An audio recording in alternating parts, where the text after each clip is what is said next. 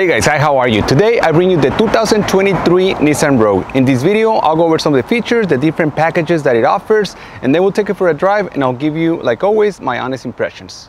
But first, let me give you a quick intro into the Nissan Rogue.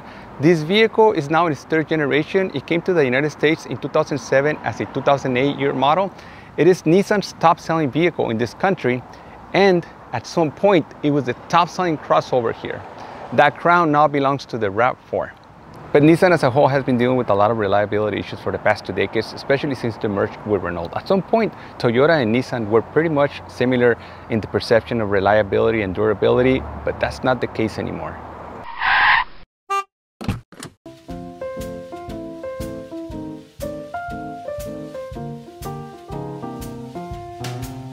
Nissan offers the Rogue in 5 versions called the S, the SV, the Midnight Edition, the SL, and the Platinum. This is the base model S trim with all-wheel drive.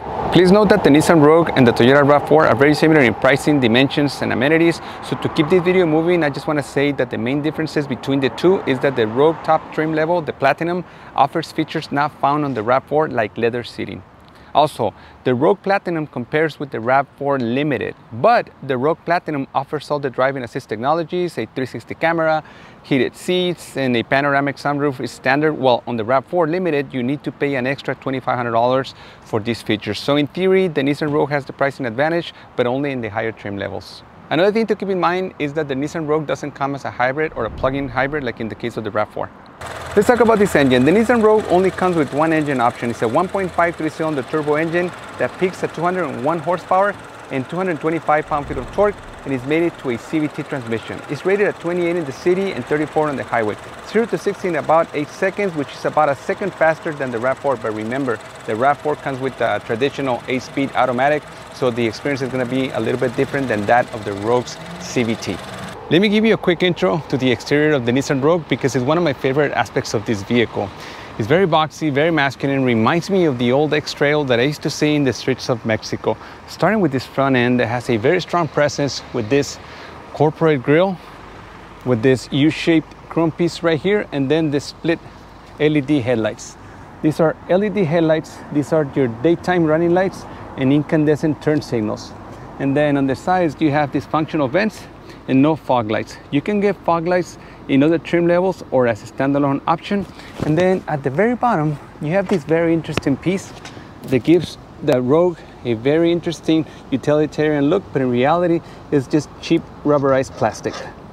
Looking at this vehicle from the side, I really like the dimensions and the boxy look of the Rogue. It's about 183 inches long, slightly longer than the RAV4. And I really like what they did with the cladding on both the rear end and the front because it visually scoops up the overhangs to give the Rogue the impression of being a taller vehicle, when in reality it's only 8.2 inches off the ground, which is slightly less than the RAV4. These tires are 235s by 65s, 17-inch wheels. I've been driving it throughout the day and it's a very comfortable ride. So I'm guessing that once you start upgrading to the 18 and 19-inch wheels, yes, the vehicle may look a little bit nicer, maybe more aggressive, but you're gonna sacrifice a little bit of ride quality. Let me know if you have this vehicle. Let me know if you have the 18 and 19-inch wheels and how it drives. Something else I wanted to mention about the exterior of this vehicle is how the chrome was kept to a minimum with just maybe the grille and then this piece right here and the badging. But if you want less chrome than this, you can opt for the Midnight Edition that basically blacks out everything to include the wheels, which is gonna give you glossy black wheels.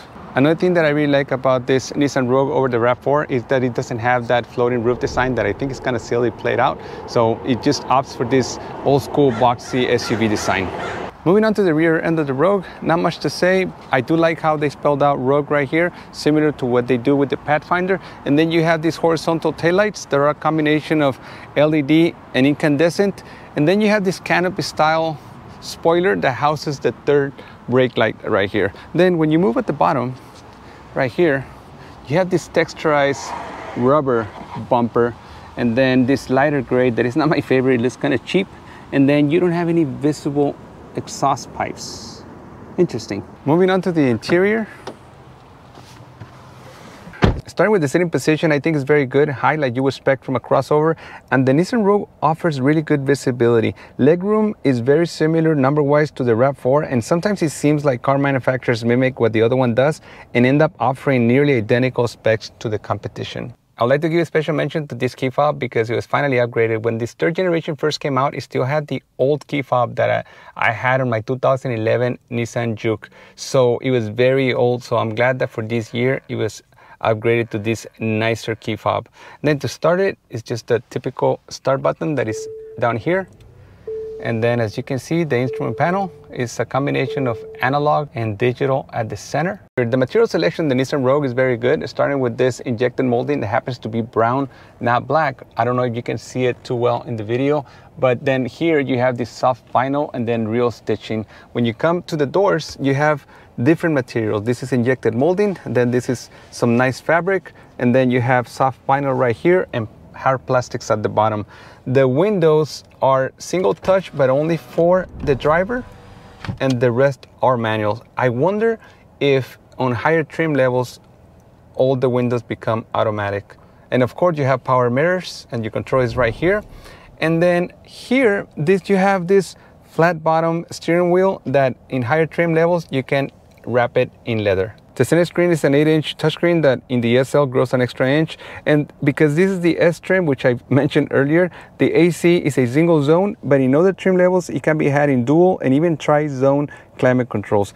Let's move on to the rear seat, but first let me show you how wide these doors open to a 90-degree angle, which is very convenient for people with families. And then the legroom is very adequate here, as well as the headroom, very generous. When it comes to the door panels, it cheapens out a little bit because this becomes hard plastic. This is the same fabric, and then you have this nice vinyl where your elbow touches and hard plastic at the bottom. Let's move on to the rear cargo area. Remember, this is manual, but it can be had with a power liftgate. The cargo capacity of the Nissan Rogue is 31.6 cubic feet, less than what the RAV4 offers at 37.6 cubic feet, but please don't take my word for it because manufacturers have their own way of measuring their cargo areas. I think that the cargo room of the Rogue is great, and remember that you can lower the rear seats if you need the extra cargo room. Let's go drive this thing. I'm getting tired of talking. Despite the fact that this is a 3-cylinder, it doesn't have a lot of vibration compared to a 4-cylinder. If you notice, when I was talking about the engine, I showed you some footage of the 3-cylinder when it was running, and notice how the engine cover was vibrating. I wasn't expecting this vehicle to be as quiet as it is. I wanted to give this car a fair chance, and I was not really expecting this level of quietness, relative quietness in this vehicle. So that is a plus for this car. Now, talking about the CVT transmission, the latest one I drove was the one on the Honda Civic, and that one was not as responsive as this one. This one is way better. No, it doesn't drive like a normal traditional automatic transmission, but it's very good. I remember some of the older CVTs, they had like this rubber band effect. So when you press on the go pedal, on the gas pedal, it will first drone and then catch up on speed and RPMs. But now, this is a lot more responsive. Another thing is, I was going over the driving dynamics of the car in the morning, and I realized that this 4x4 is a must-have in a vehicle like this, because front-wheel drive vehicles tend to shift the weight to the back under hard acceleration, and this one it's called intelligent all-wheel drive, but it's a full-time all-wheel drive that kicks in when needed. So you have a little monitor here in the instrument panel that shows you how much torque goes to the rear wheels, and under hard acceleration I noticed that it would go like 20%. It's not great, but it's enough to prevent this vehicle from unnecessary wheel spin. So when you hear that this vehicle is not available in a hybrid, I don't mind it because the miles per gallon are pretty good. Now, keep in mind that these smaller engines with turbos tend to be a little thirsty once you start stepping on the gas pedal. When you drive it normally, you might be able to reach those claimed MPGs, but as soon as you start driving aggressively, it's gonna drop more than a normally aspirated engine. The third generation Nissan Rogue started with a normally aspirated engine, which was a 2.5, and that was an older engine that was proven. Now with this 1.3, I'm not sure it's gonna hold up well, because my last experience with the new engine was in 2011. I had a Nissan Juke that I believe it had a 1.6 turbo engine, and that engine had to be replaced at 30,000 miles. And then I started getting these recall notices for different issues with that engine, and class action lawsuits for excessive oil consumption, and then timing chain failure, all kinds of things for that car. So it was kind of disappointing, because I did like the car when I had it. It was fun to drive, but that engine wasn't reliable at all. And this is the case of this smaller 1.3 engine that is a first timer for Nissan, at least in the United States. So I don't know how it's gonna hold up in time. I wouldn't bet on this car long term, but it drives pretty nice. I have no complaints. Let's put it in manual mode here. How is it here? It's saying, for example, right now we're doing that downshift, or fourth gear, and then it picks up really well. And right now we're going 75, 80, and it mimics an 8 speed here. And at 75 miles per hour is doing less than 2,000 RPM. How is that possible? I have no idea. The road noise is kept to a minimum, not a lot of wind noise. I do hear a little bit over here at the corners of the windows, but for the most part, this is a quiet vehicle considering what it is. And the visibility is great. I would get it with all-wheel drive, and if it was up to me, I will get it with the SV package, which gives you certain options that reasonably equip this car to have a better experience with it. Now, if you have the pockets, then you can opt for the SL, and then the top of the line Platinum. I think it's a great deal compared to the limited RAV4. The only 2 Nissan cars that I had were not that great. As I said, one of them was the Nissan Juke. Had to replace the engine at 30,000 miles, all kinds of problems. And the other one was an older Nissan, 2001 Nissan Maxima. And that one was okay, but it also had a lot of problems. Then again, it had a lot of miles. So after those 2 bad experiences, I promised myself that I would never buy a Nissan product.